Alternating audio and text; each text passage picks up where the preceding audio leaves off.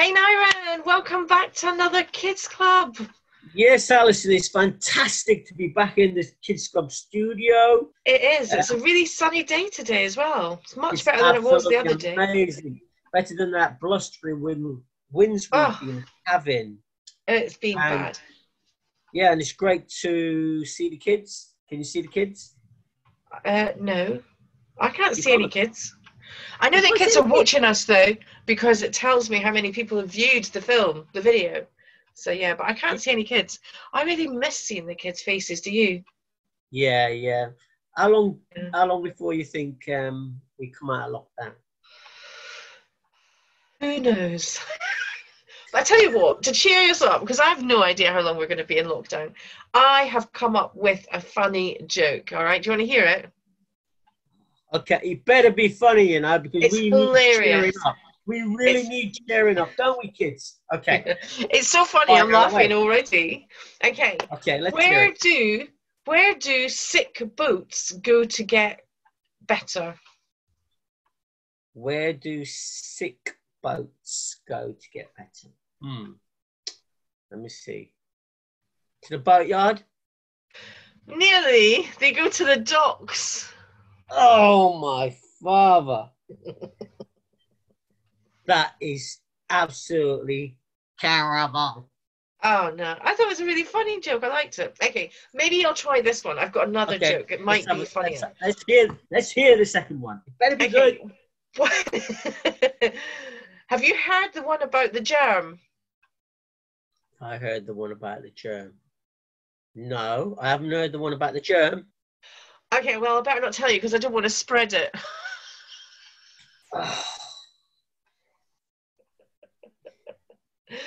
I think you need a new book. A new book, a new joke book, maybe. Yep. Possibly. Yep. That would be a good thing. Definitely. All right. So what are we doing today, Niron? Have you any idea what's going on? I have no idea. I haven't. What's the first thing that we're doing today? We're doing a game. Ray's doing a game. Ray's doing a game. Okay, and then I believe that you're doing our Bible story today. I'm looking forward to hearing that. Story on the Good Samaritan? Good Samaritan, that's it. And you're doing a craft. I am doing a craft, and we're introducing Helen to our little video today, and she's going to be teaching us this week's Bible bit. So I'm really looking forward to it. So without any more hesitation, let's pass over to Ray for this week's game.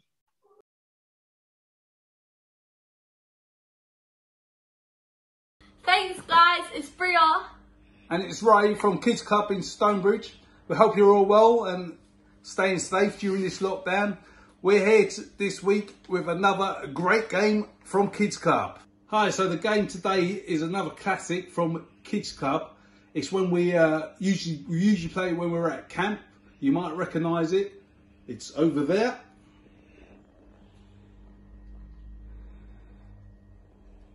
It usually comes out on the assault course, that's the Tin Can Alley, but as you know, we're locked in, so we can't expect Mum and Dad to go out and get you Tin Can Alley, so we're going to find an alternative. So today, we're going to play Toilet Roll Tin Can Alley. Which is over there. Which is over there. Okay, so as you can see, I've got 4 toilet rolls sitting on our chair here. Okay, as we're inside the house, we don't want you to be throwing things like the balls and stuff that we do when we're at Kidz Klub, so we use our favourite indoor balls, socks from Dad's cupboard.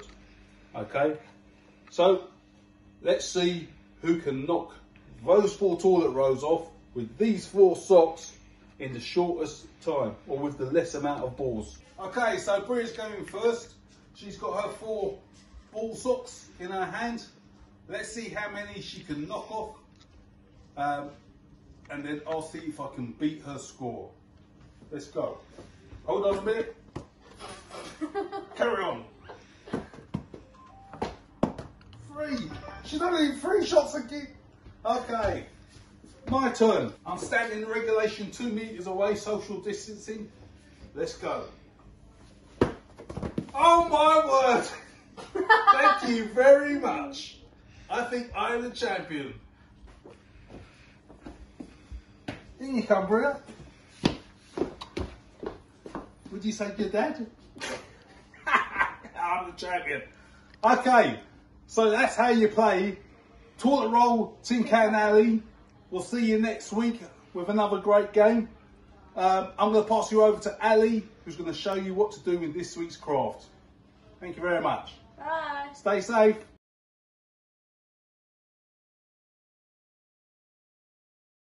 Hi and welcome back to another craft session from Ali. If you're on our mailing list, then you may well have already received our little love bug pack. And in your pack you will have got an A4 sheet of paper folded into four little hearts and 2 googly eyes. So in order to make the love bug, you're going to have to get some glue. So I've got a glue pen here. Maybe you've got a Pritt stick or a glue stick of some description, and an ordinary pen or a pencil to write with. And it's very, very simple. So if you wanted, you could cut your paper into 4 along the lines that we've given you, or you could make this into a little card so that it stands up. But you want to have your piece of paper that's folded into 4 into landscape. Okay, so that would be portrait. This is landscape. And then all we're going to simply do is we're going to add in our hearts. So I'm going to lay them on top of the paper first with no glue, just to see how they all fit together. And we're making a little bug, like a caterpillar type thing. And you want to be able to show as much of the heart as you possibly can do, so that because we're going to write on them after we've stuck them down. And then we're going to save one heart and make it the head. Okay, so that's kind of what we want. So I can know now where to stick my hearts. I'm going to take them off and I'm going to put some glue on the back of each heart. So I'm going to start out, put some glue on my heart here. So that's the first one. Stick it down. Oh, not quite right. I'm going to stick it down. There we go. And then I'm going to take the blue one, I think. I'm going to put some glue on the back and then overlap it slightly to the green one. There we go. And then the orange one.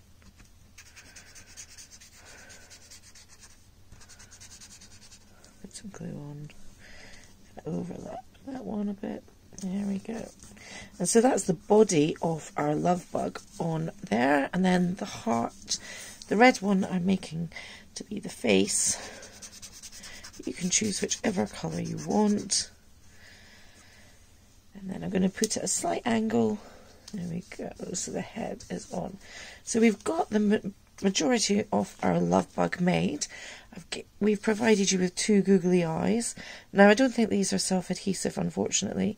So I'm going to try this glue. I'm not sure if it'll work. Pritt stick will definitely work on this. And I'm going to stick it on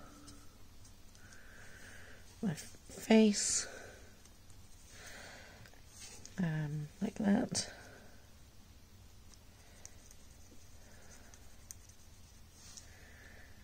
So if you have a Pritt stick, that I know that will work. Oh, this I put a bit too much on that one. Or if you've even got it on his front of the eye there. Okay, hopefully you can do a much better job than I can. I'm not sure that the glue that I've got will work. So if you have Pritt stick then, or a tube of glue like that, then I'm sure it will work. Then I'm just going to draw a little nose and a smiley face. And I'm going to give him some antennae. There we go. And then from each bottom of each heart, I'm going to draw in some legs.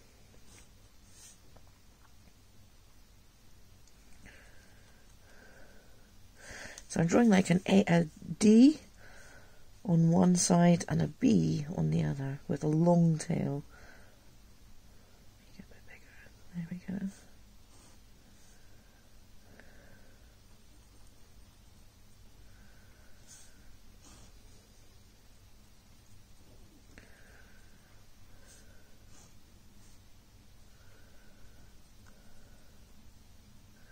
Okay, so there we have our little love bug. And, you know, that is lovely. You could make it into a card and you could send it to somebody, and so you could write a message inside. But what I'm going to do is I'm actually going to write something on each of the hearts here. And so all I'm going to write here is God loves you. There we go. So we've got God loves you. And so there we have our little card. And then, as I say, on the inside, you could write a message to somebody and then pop it in the post. And that way, we can be a little bit like the people in our Bible story today, and we can share God's love with somebody else. So I'm going to pass you over to Niron now, and he's going to tell us all about today's Bible story. So catch you next week with another craft. Take care. Bye-bye.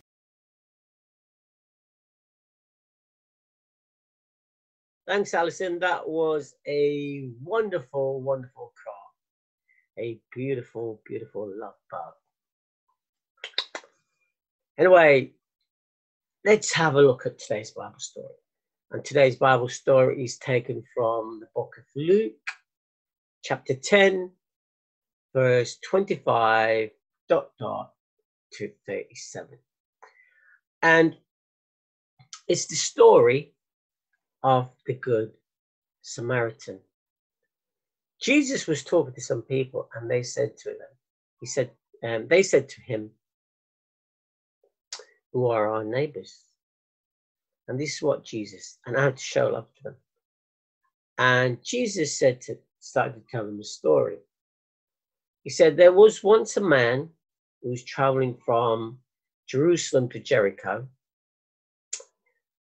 who was got stopped, and he was beaten badly, and he was robbed, and he was just left there on the pavement with loads of cuts and bruises, and he was bleeding very badly. A while later, a religious leader came along. He saw the state that this person was in. He smelled a bit whiffy. He looked a mess.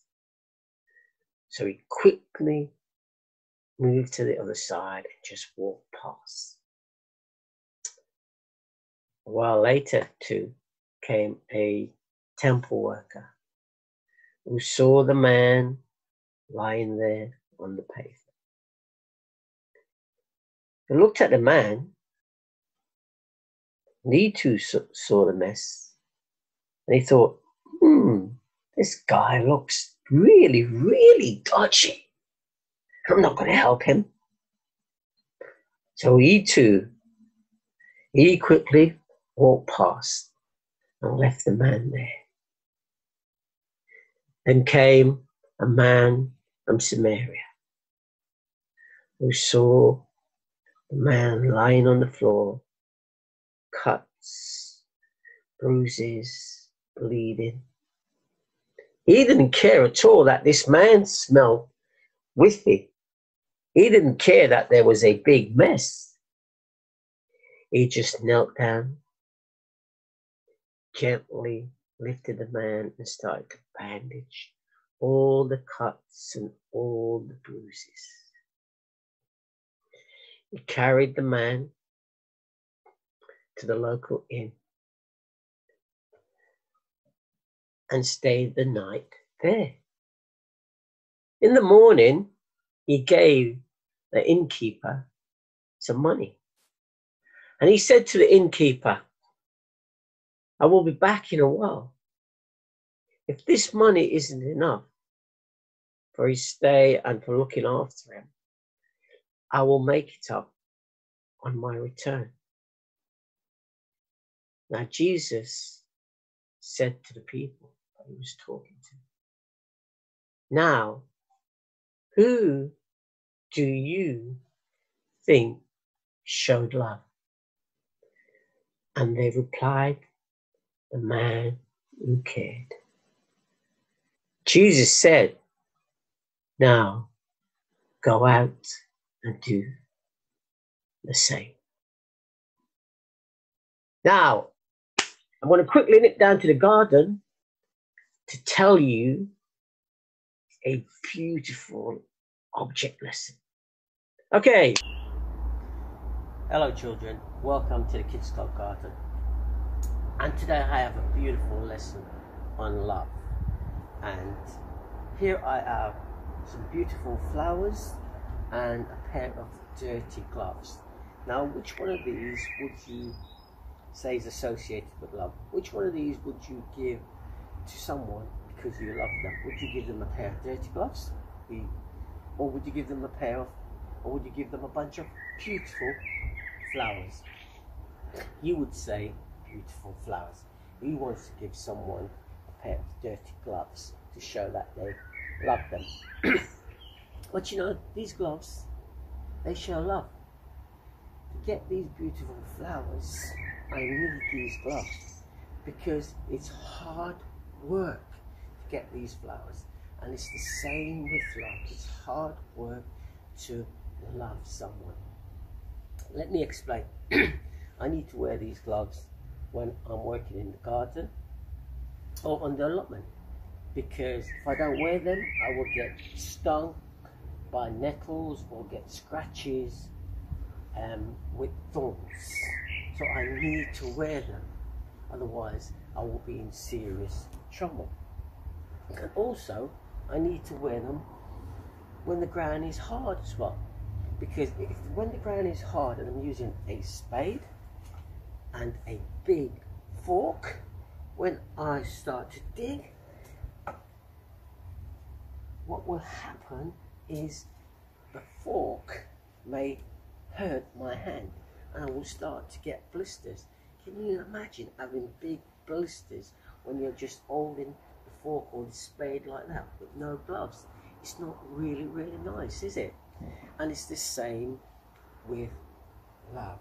Love is hard work. It's really hard to love someone who doesn't love you.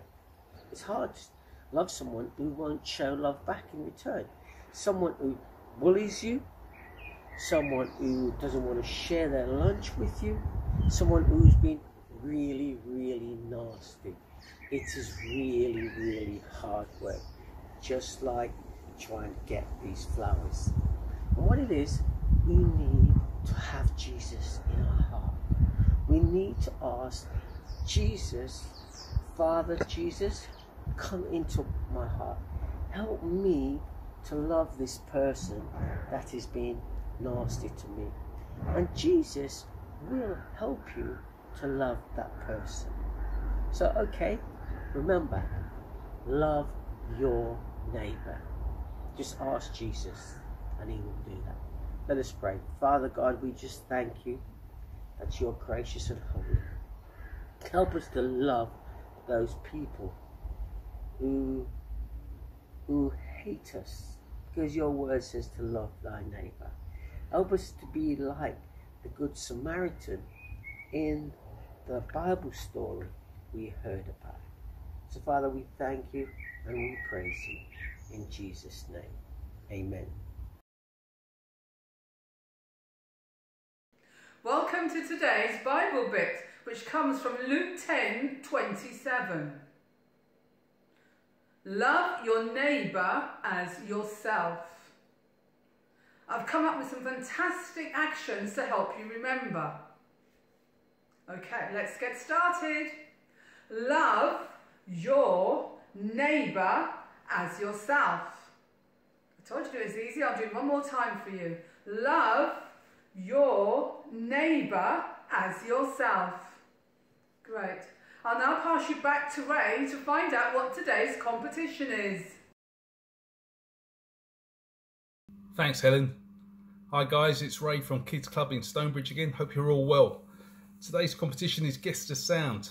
I've recorded 10 sounds that you'll hear around the house or around my house, and all you need to do is guess what the 10 sounds are. So you need to grab yourself a pen and paper. Very simply, you listen to the sounds, you record what you think they are, post them in the comments below this video, and Ali will give the prize to the person who gets the most amount of sounds and gets them on the comments first. So good luck, hope you have fun. This is sound number 1.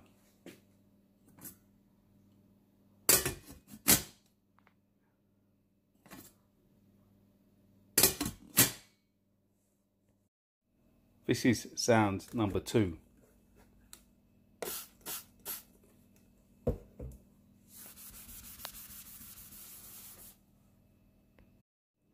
This is sound number 3.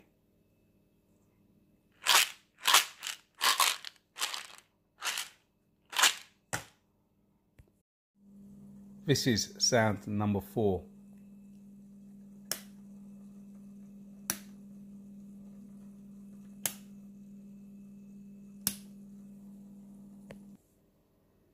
This is sound number 5.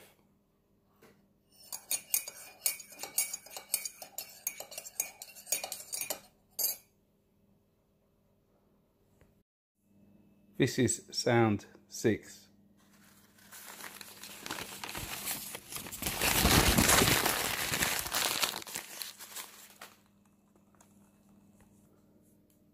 This is sound 7.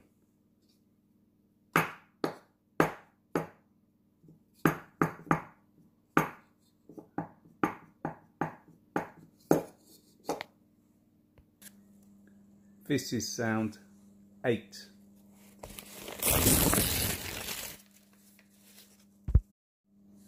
This is sound 9.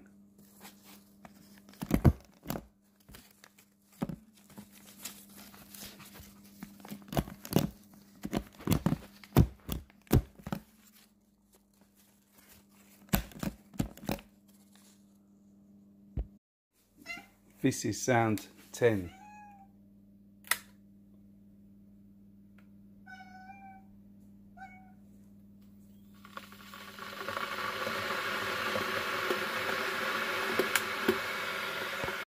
There's also a bonus sound in that one, if you can get it. Thank you. Well, thanks, Ray, for that competition. That was really good. Niron, did you get any of those sounds? I think I may have got a couple, Alison. That was really, really hard. I'm just wondering how the kids are going to manage. I don't know how they're going to manage. I think I definitely got the bonus sound because I have one of those bonus sounds right here beside me at this moment as well. So, yeah, hopefully the kids will get all 11 sounds. You just need to write down in the comments below what you think the 10 sounds are. And if you know the bonus sound, then pop that down too, because that would be fantastic. And you need to get your entries onto Facebook by Thursday, the 21st of May. And the closing time is 12 noon. Entries after that date will not be included.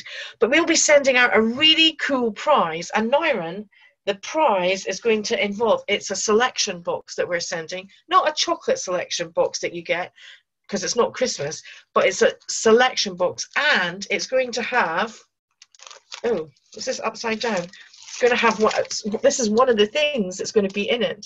Ooh. Wow. That's just one of the many things that's going to be in it. Sorry?